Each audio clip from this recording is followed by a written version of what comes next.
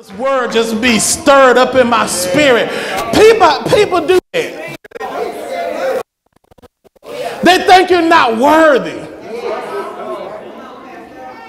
So they'll try to talk you out of something that God has said. See?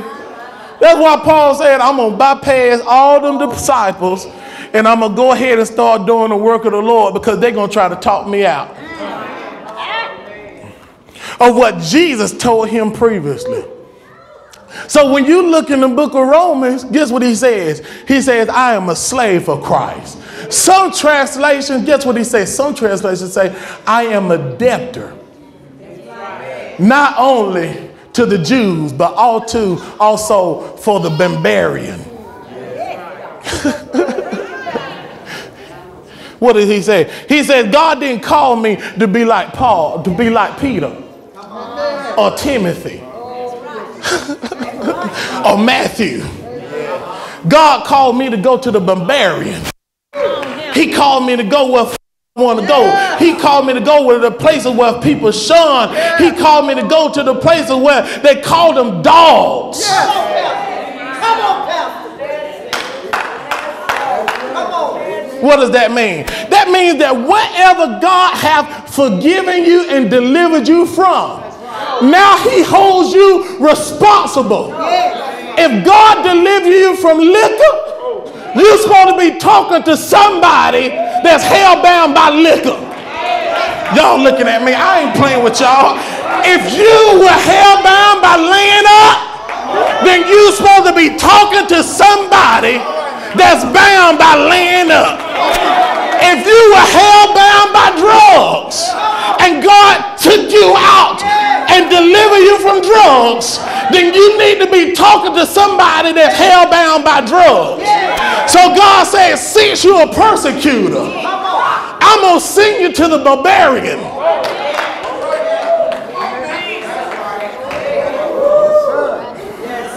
That's real good.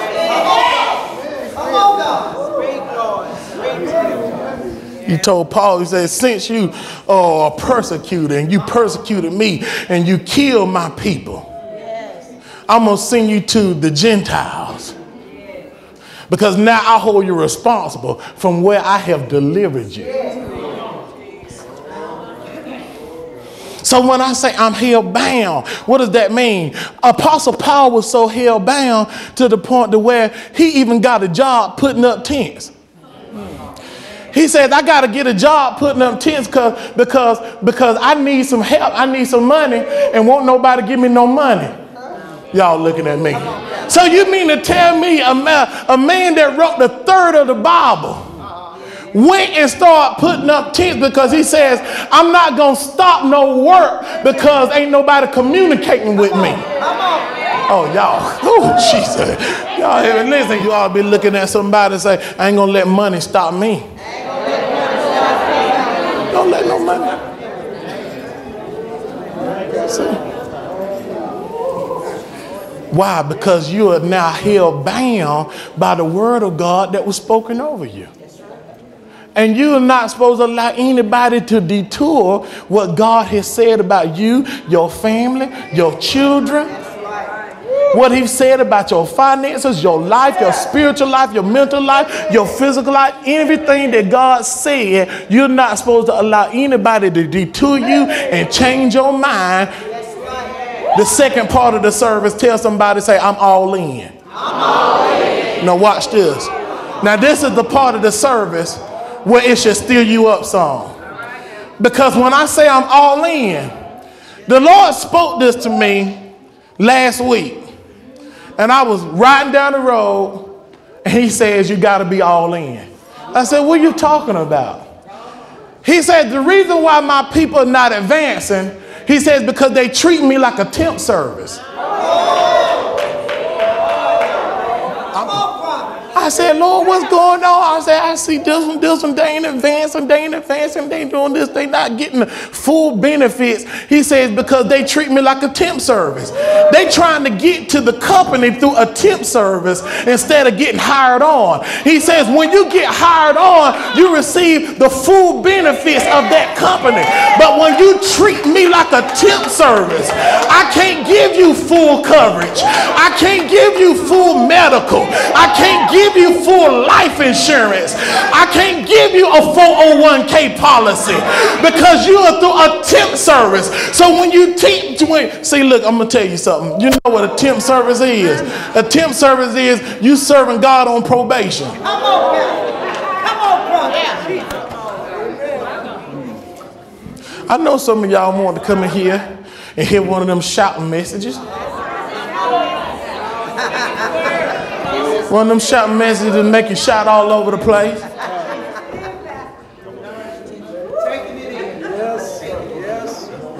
But you have to realize that we can't treat God like a temp service if you want the full benefits from God. Now, let me explain myself, because, you know, sometimes you'll get in a place of like, well, you know, we shouldn't serve God. We shouldn't serve him to get something out of him. I agree. I don't serve God to get something out of him. I serve him because I love him. You serve God from your heart because you love him.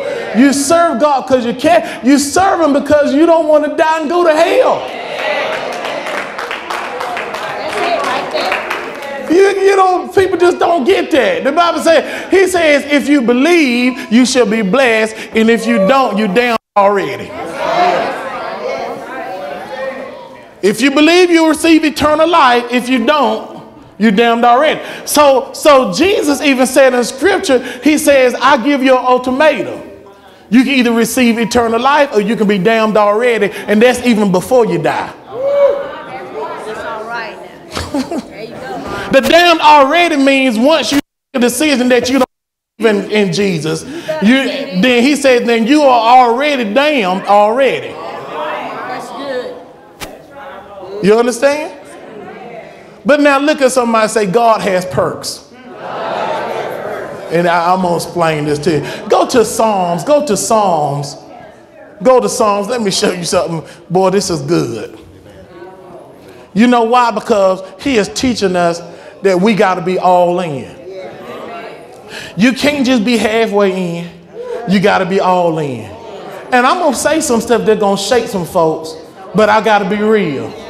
Some of y'all looking at some folks in this ministry and they just got in here and y'all worry how they get blessed like that. You know why? Because some of you have been here for 30 years and still ain't all in.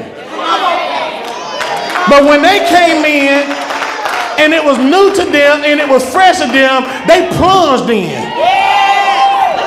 They just fell in there. They stood, listen, imagine this being a pool. Imagine the ministry being a pool. And you standing by the pool and you saying, Lord, I just thank you. Ooh, it's cold. Ooh, you dipping your toe in there. You dipping your foot in there. You trying to test the water out. You wait, that pool right here, you trying to test. Ooh, it's cold. But the folks who just now coming, the Bible said the last shall be first and the first shall be last. Right? So when new people come in, guess what? They just stand by the pool and they just fall in it. Boom. Submerge themselves in it. They say, we all in, we all in. Y'all been in here 25 years, still don't come to Bible study. We got folks that ain't been here, but they hadn't even been here a year yet. They come to every Bible study. And you looking at them like they crazy. Wonder how they getting blessed like that. Why? Because they said, I'm all in. They say, I'm all in, I'm all in, I'm all in, I'm all in, I'm all in, I'm all in. Yes, God. Yes, God. Yes, God. Thank you, God. Why? Because they sitting in Bible study, soaking it up, soaking it up, soaking it up. God is watching, and they soaking it up. You know one thing about God. Let me tell you something about God. God tried to get the word to the Jews. His own people that were called by his name. He was trying to bless them with the baptism of the Holy Ghost. The Bible said they didn't want it. So he gave it to the Gentiles. When you don't want something, God will say, I don't care. Fine. I'm not going to waste my time on you no longer. I'm going to give it to somebody that you feel they not worthy to have. Oh, y'all looking at me. Oh, Jesus. He said, I'll give it to somebody that you feel they not worthy to have it. That's good.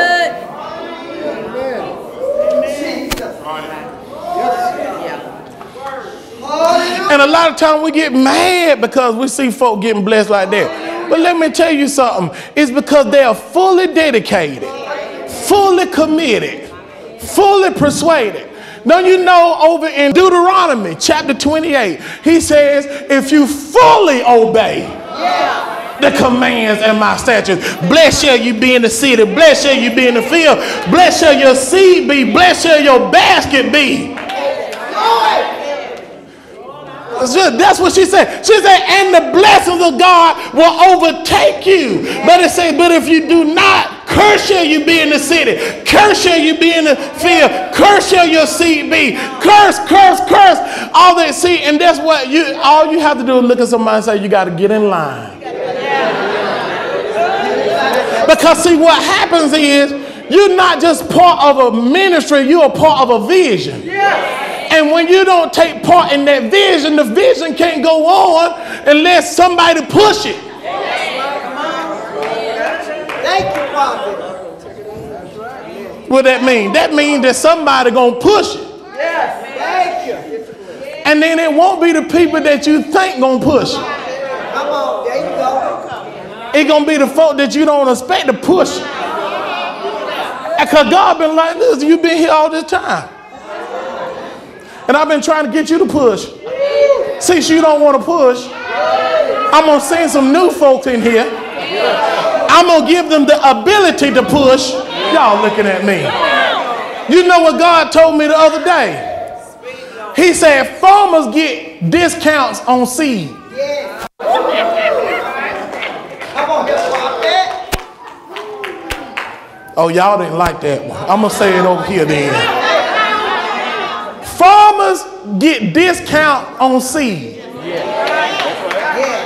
Yes. The scripture said he gives seed to the sower and bread to the eater. Yes. So once you become a farmer, you get discount on seed.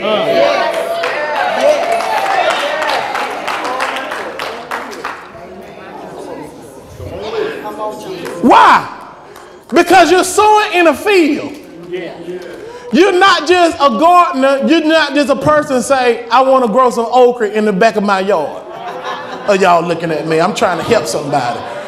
I want to grow okra in the back of my yard. I want to grow some tomatoes and some peppers. No, you are a farmer. You say, I want to go. I want the whole field. I want the whole field of corn. I want a whole field of corn. Then we're going to pluck that corn. We're going to shut that corn. And it's going in the market for sale. And then the next year, I'm going to grow some sugar cane. And we're going to get that sugar cane. And then we're going to put it up for sale. And guess what? They ain't got to, listen, they ain't got to pay for the seed like a regular gardener pays for a seed. They get discounts on seed because when they get seed, they get it in a, say it again, bulk.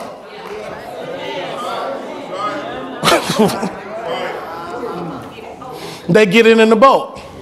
See?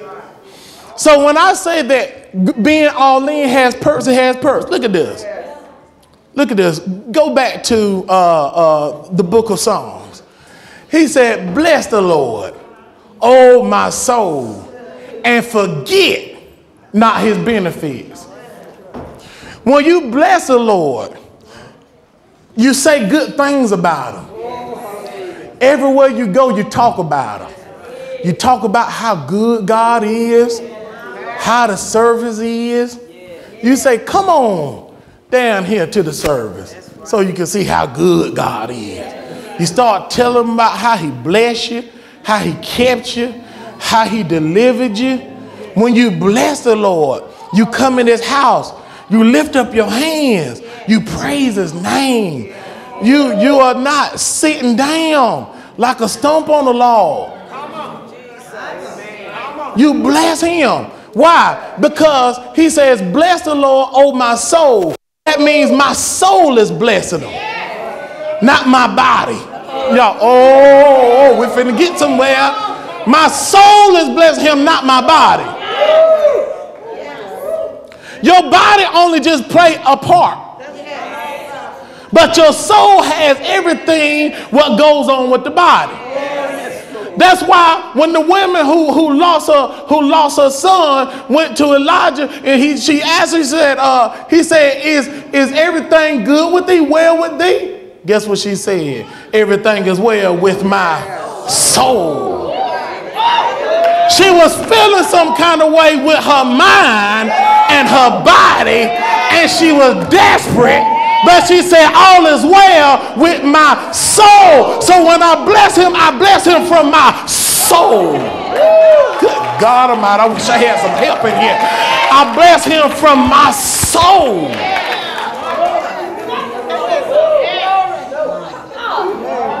Why you think the devil wants your soul? Y'all looking at me. You thought he cared about your body. He don't care about your body. Because your body go to the dust. But he wants your soul. Because the soul is where you worship.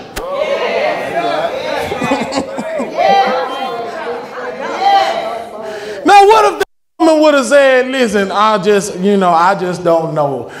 Go tell the prophet I just don't know about this. I just don't know. But she spoke something. She spoke something that did what? Change the course of life. When she said all is well with my soul, she was speaking something because she knew that the prophet had the ability to raise her son back from the dead.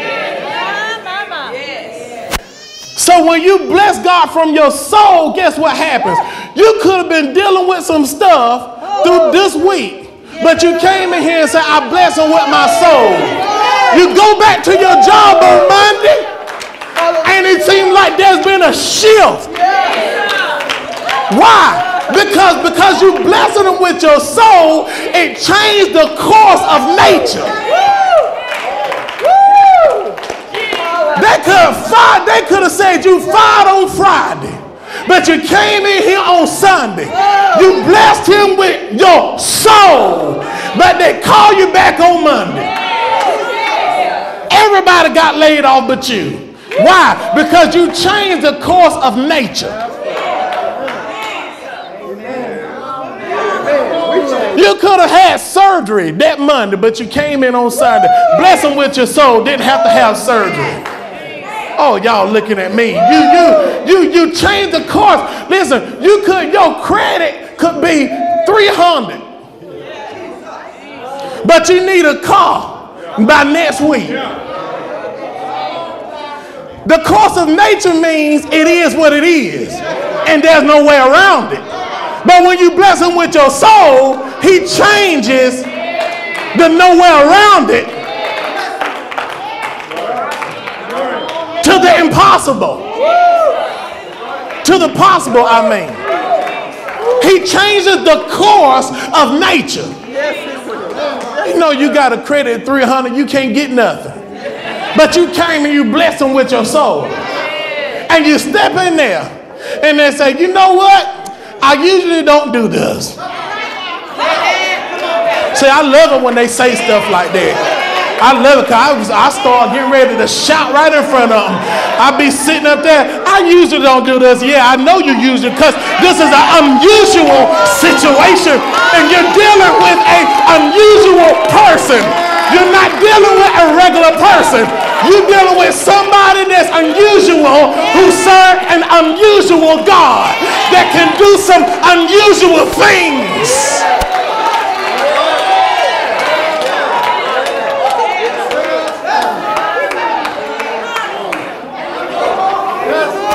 Ah!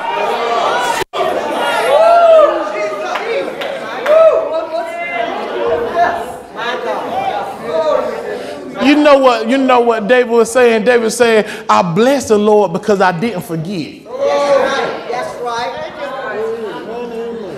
Do you know that song that say, I will never forget what you done for me. I will never forget how you set me free. I will never forget how you brought me out. I will never forget, no, never. That's what David said. Oh, y'all don't want to hear me. He said, guess what? I got benefits that you ain't got. I got benefits. Folks calling you trying to wonder how you do that, girl. You don't even work. You work over there. You flip burgers at Wendy's. How you get that, girl? Where that come from? How you able to do that? How you get that business? How you get that car? How you get that house? How you get the loan? How you do this? How you do that? You tell them I got benefits. My insurance policy is better than 100. I got 100% insurance. I got medical insurance. I got full benefits. I serve the Lord and he got some good benefits.